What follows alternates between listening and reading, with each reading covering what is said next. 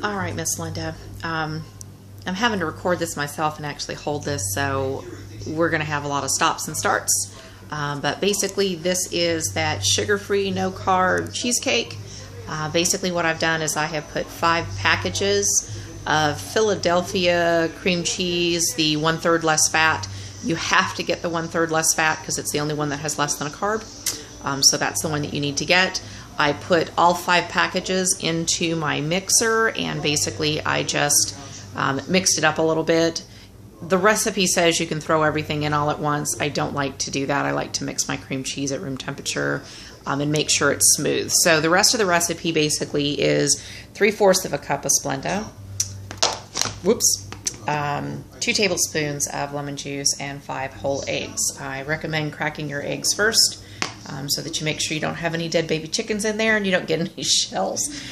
Sorry for the commentary. Okay, so basically I'm just going to start adding these things in one by one. I'm going to turn my mixer on. I'm going to add the Splenda first. There it is. And here it goes. That is 3/4 of a cup of Splenda. Just go kind of slow, obviously, so we don't put it up in a puff of smoke. Nobody wants to wear Splenda. Okay, I'm going to kind of scrape down the sides of the bowls, and again, I hope you can see this because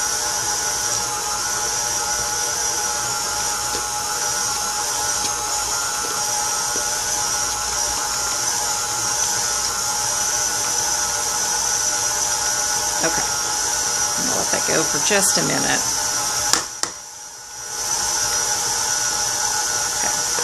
That looks pretty good. So I'm then going to put in the lemon juice, and off it goes. And then we're going to try to do these eggs one at a time.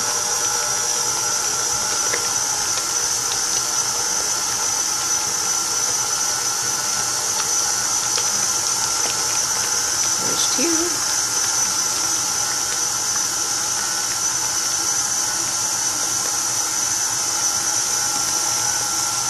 I'm going to stop the mixer,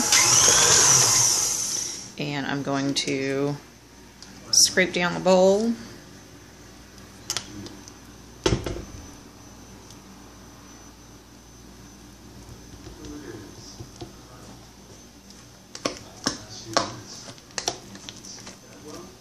Get all the bits off the bottom,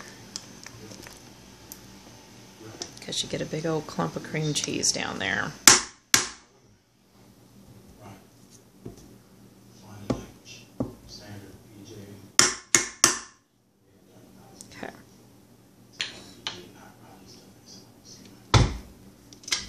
Turn it back on.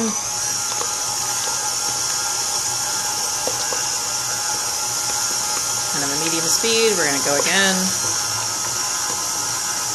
And some more eggs. We have 2 eggs left.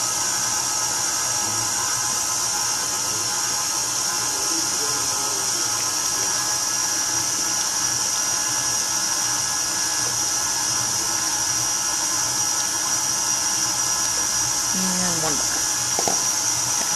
That is all of the ingredients.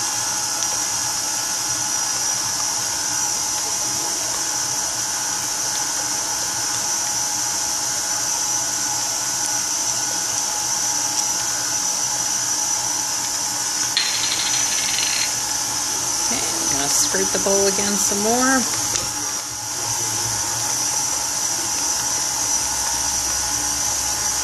Okay, we're going to stop the mixer. We're going to lift everything up, and we are going to scrape the inside of the bowl again. Basically, the 2 big things to cheesecake is just make sure your batter is really smooth, and don't cook it at too high of a temperature. Those are kind of the key things. If you can do those things, and you see most of it's pretty creamy, but we still need to let it mix a little bit more. Just making sure I get all the chunks off the top. Okay. Sorry for the movie in the background. The Winter Soldier. Okay, we're going to turn it on. Let go a little bit more.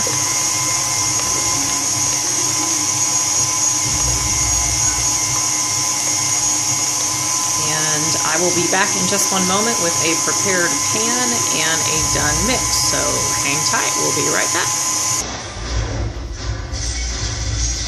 Okay, darling, here is the finished product. It's nice and smooth, as you can see. It has stated to put it in a pie pan, which I'm not going to do because it's cheesecake and I'm not putting this in a pie plate. I took just a small, probably an 8-inch springform pan, and I went ahead and put some tin foil underneath it just to make sure that I don't lose any of the filling. I believe the recipe also recommends that you cook it at 350, which we are not going to do. Mine is set at 300. And I will just keep a real close check on it. As soon as I get the batter in the pan, I'll take another quick video and show you, because again, I'm holding this and I can't put the batter in and record at the same time. So I'll be back in just a minute. All right, my dear, cheesecake is in the pan, and for this particular recipe, this 8-inch springform works perfectly. I like my cheesecake to be nice and thick, like it's supposed to be, not thin. This will probably take a little bit longer to bake. As a rule, I'll set the timer for 45 minutes and then I'll start checking it thereafter. If you cook it too fast, it can get too brown on the outside, not done on the middle, and then you'll also get cracks on the top. So as soon as this comes out of the oven, I will take another quick bit of the video and let you see that end part of it. Again, this is not my usual recipe that I use, so I'm not going to say anything about how good this cheesecake is going to be until we actually try it.